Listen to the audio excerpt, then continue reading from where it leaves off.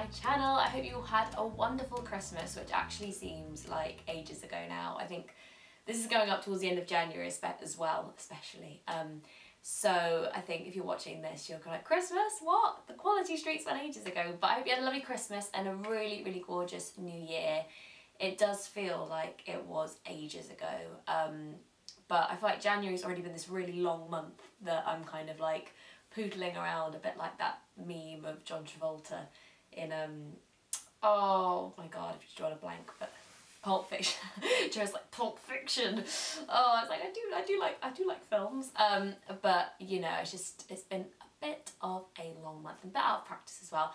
But I thought I would come back and talk you through some of my favourite kind of fashion favourites that I've loved from like around December to now, and things I've been wearing a lot, and a couple of new things. Haven't done a huge amount of shopping. I've been trying to just, my wardrobe feels like, because I keep winter stuff in storage and it comes down, you know, when it hits like October, there's been so many things I've had in my wardrobe I've just been trying to get use out of while I can.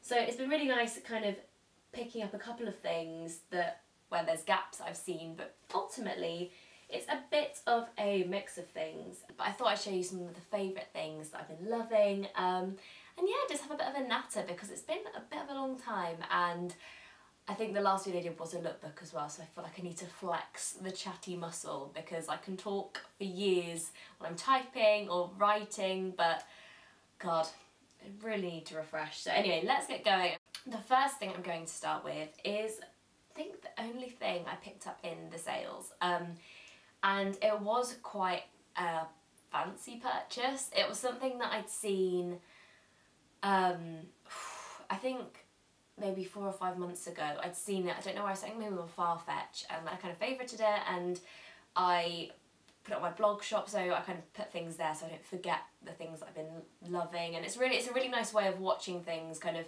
as they go through the season, if they get reduced in price, if they start selling out. It's nice to keep tabs on things. I think full price is £695, which, as you can imagine, it's not in my dress budget. So I was watching it and wondering if it went down in sale. I saw it on Farfetch just after Christmas. It was down to like 400 and something, and I was like, again, out of my dress budget. I don't have a dress budget, but it's just too much. I didn't have anything coming up that could warrant it except for a wedding, which I have a dress for. But Charlotte kindly sent me a link to it. She was like, I've just seen it on Harvey Nicks for £195, and I was like, oh. And although I understand this is still quite a fancy occasion piece, and I feel like it's also something that's a bit, it's not to everyone's taste. It's very kind of flamboyant. Let me just show you. I feel like I've been waffling on for long enough, but it is this dress from Regina Pio, and this isn't going to fit in the whole screen, but it is the most beautiful dress. I'm just in love with it. It's got these incredible like organza-y sleeves which kind of come in at the wrist and just float out, and just the detailing is absolutely incredible. And like I say, it is definitely something that is made for special occasions. I nearly wore it on New Year's Eve, and then my best friend was like, I'm wearing jeans and a top, and I was like, okay, maybe not, but someone said it's like the Good Witch dress from The Wizard of Oz, and I'm inclined to agree. I think it's absolutely beautiful.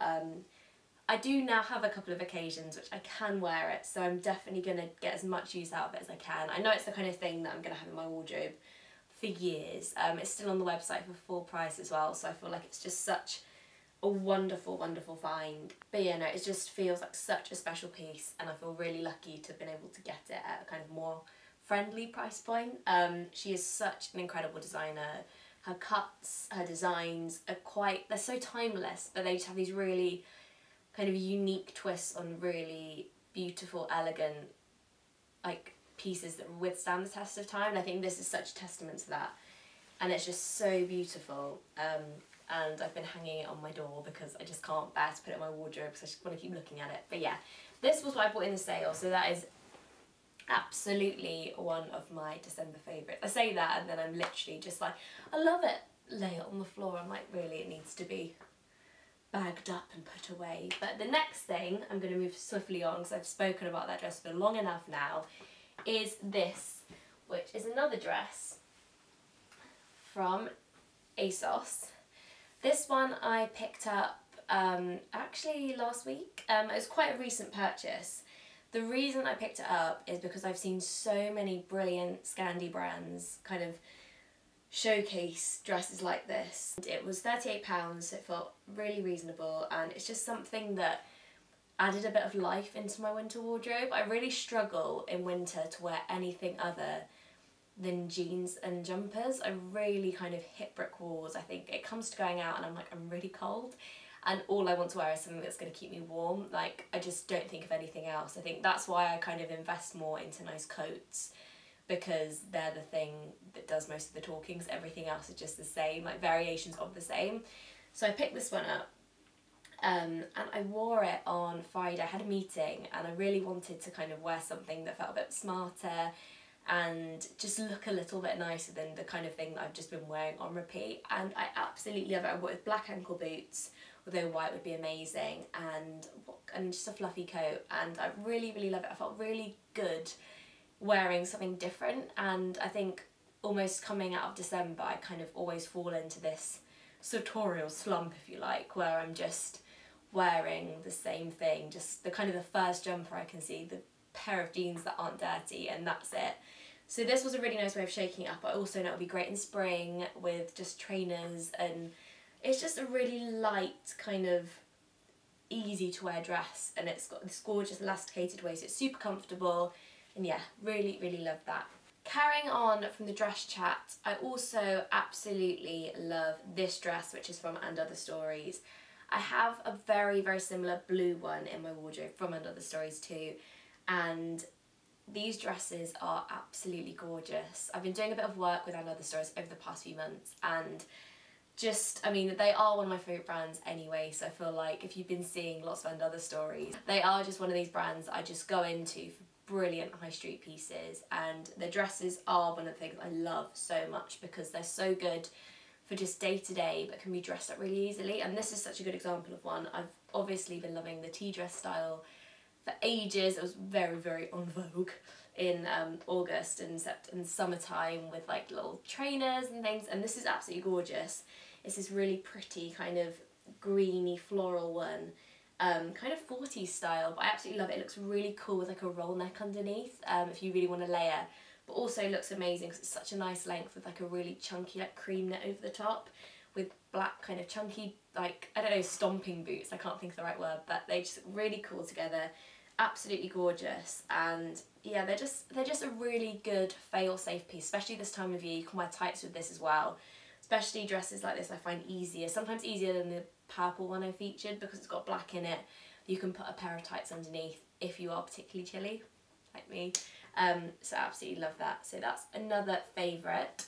The last thing from And Other Stories I'm going to talk about is this gorgeous, gorgeous jacket.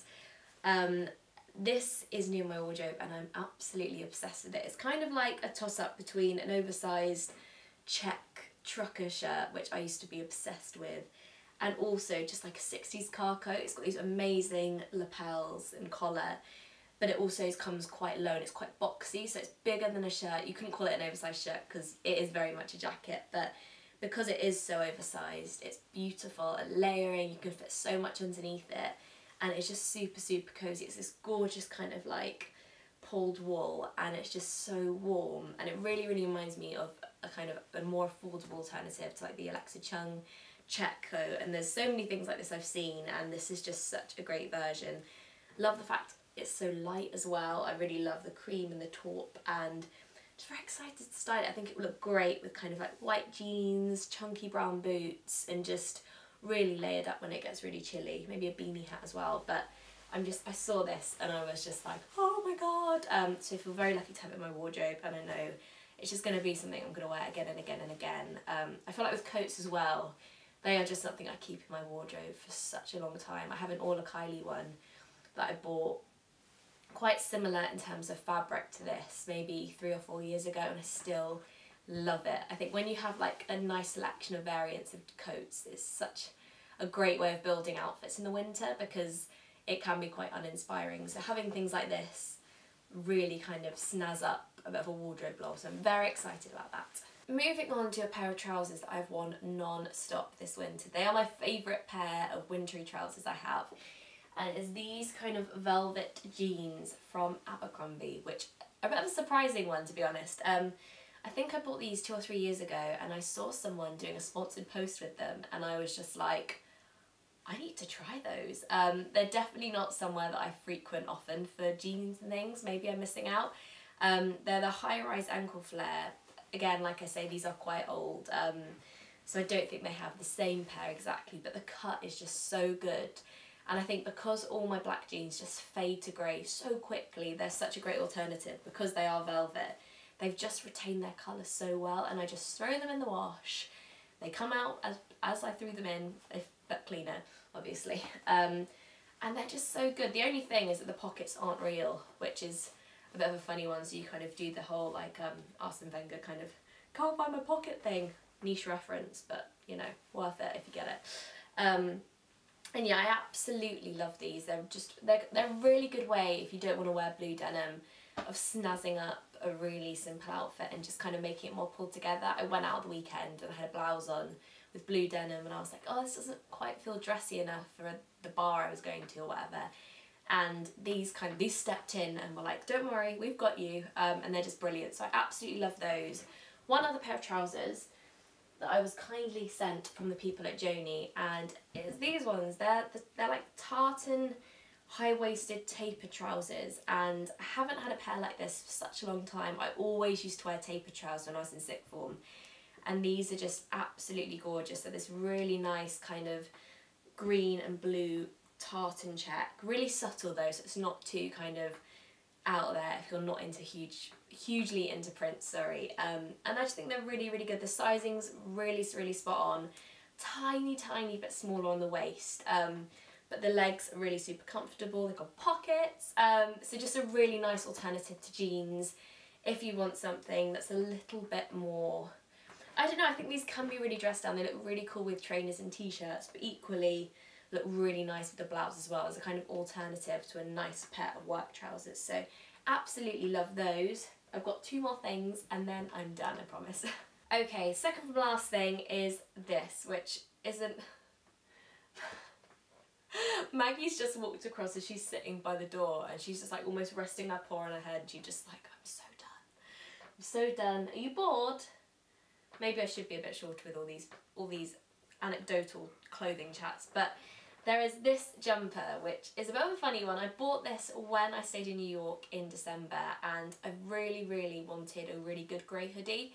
If my dad's watching, he'll be really proud because he's a really big fan of the greys. He loves like a grey romper or like grey tracksuit bottoms and a hoodie for comfy wear. So I got him one as well, but I absolutely love this. It's just so cosy. It looks really cool with kind of like kick flare jeans, Converse and a big chunky jacket. I feel like it's the kind of thing you see someone like, I don't know, like Alexa Chung wearing when they're off duty and you're like, that's a cool thing, and then you wear it and you're like, I just kind of look like I'm still in my Avril Lavigne phase. So it's a bit of a funny one, but it's just so cosy. It's really nice for pottering around the house in. My friend Kim, who writes the blog Love Cloth, always wears gorgeous hoodies and like lays it out really well, and she's just so cool at doing that kind of thing. So I'll link her blog below because she's just queen of that kind of thing. But I absolutely love that. I thought it was quite cool, a little bit retro.